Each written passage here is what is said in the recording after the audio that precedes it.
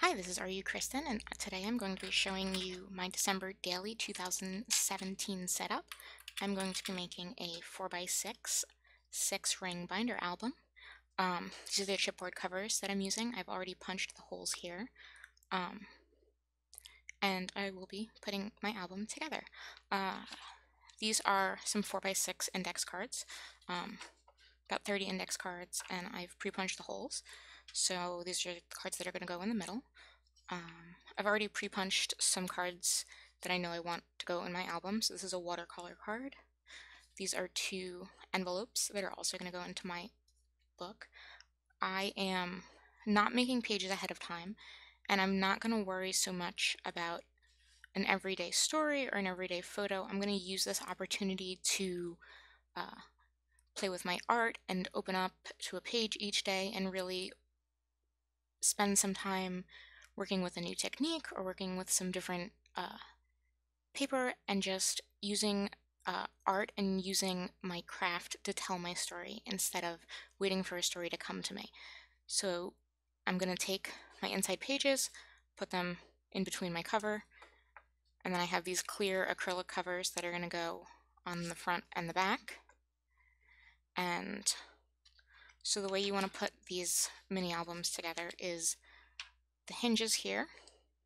Open up these binder rings. These hinges should go in between the second to last page and the last page. So let's thread these binder rings through.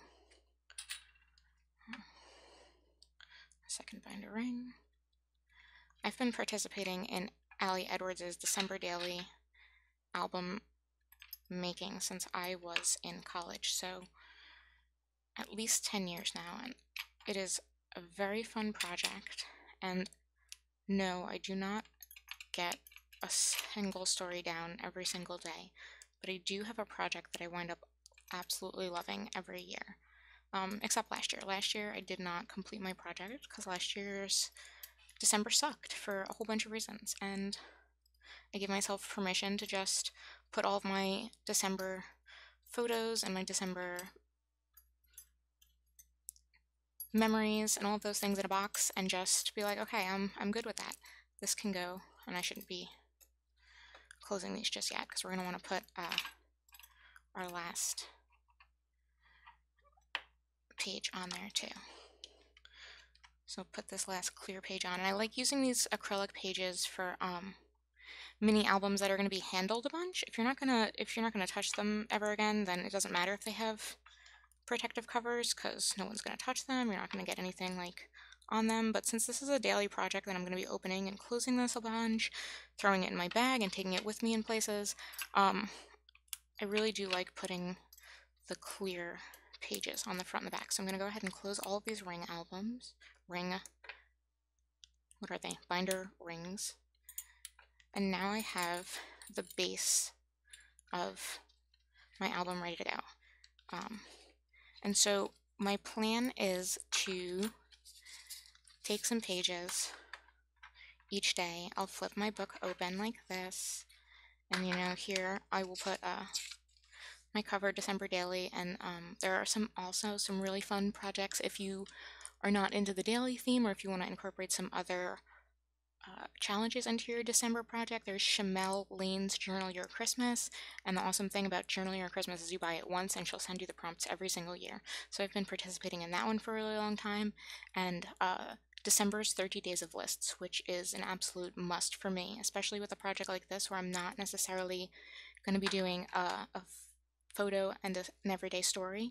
If I want to just jot down a list one day, it's going to be absolutely perfect for my book. So like I'm going to open up and have, I'll do a spread. Maybe it'll be a double page spread. Maybe it'll be a single page spread, but I want it to be a very interactive mini album. And I'll have little quotes, what I'm thinking about.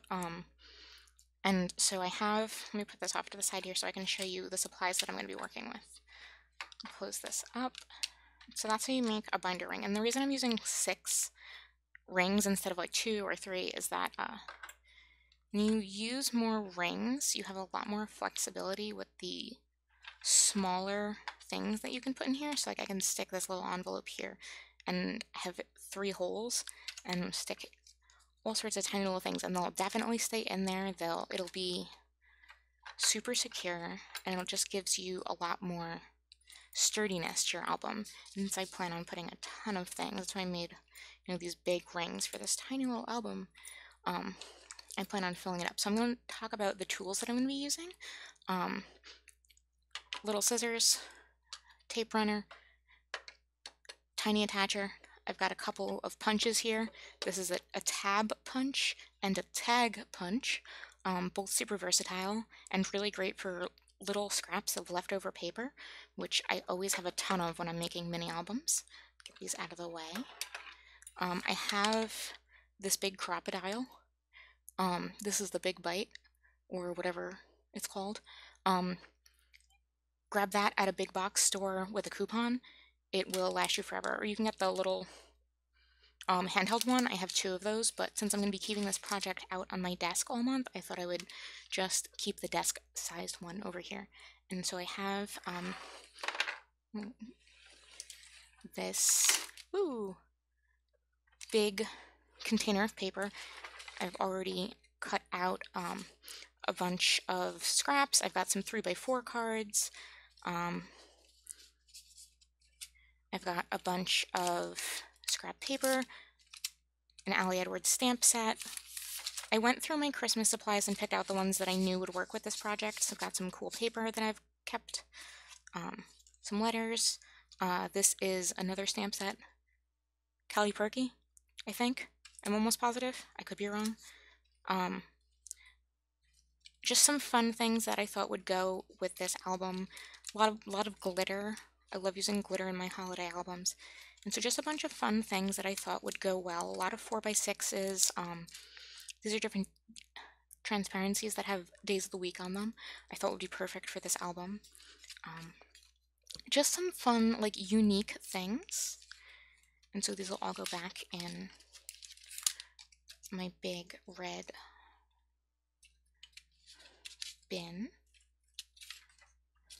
Fun little things that I've been, like, as I've been cleaning out my stash over the last couple of weeks, I'm like, oh, I definitely want to have that for my December daily album. This is a fun thing that I've had in my stash for a while. These are die-cut tags. This one's made out of chipboard. This one's made out of canvas and felt. And I think that these will be really fun to just, like, spend a day on and just, like, what can I do with this piece of felt? And that's my art for the day.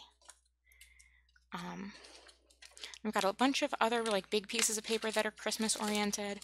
And then I've got over here some 4x6 cards that'll be perfect for a day, you know, I'm just feeling like I want to decorate, you know, a 4x6 card instead of, oh, there we go. Yeah, that one's super shiny and pretty.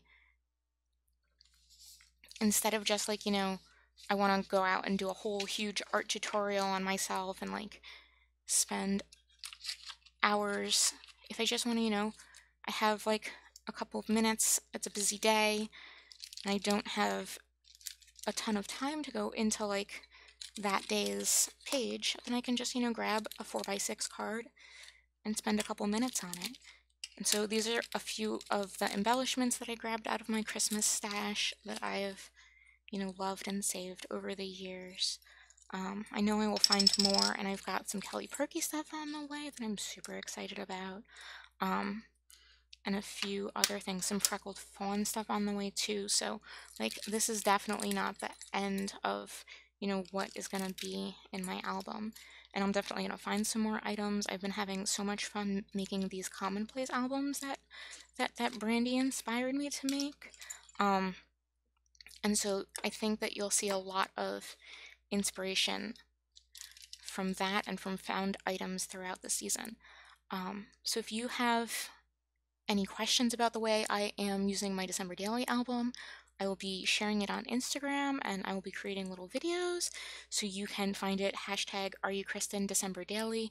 And thank you so much for watching. Remember to hit subscribe if you like these videos. Thanks so much.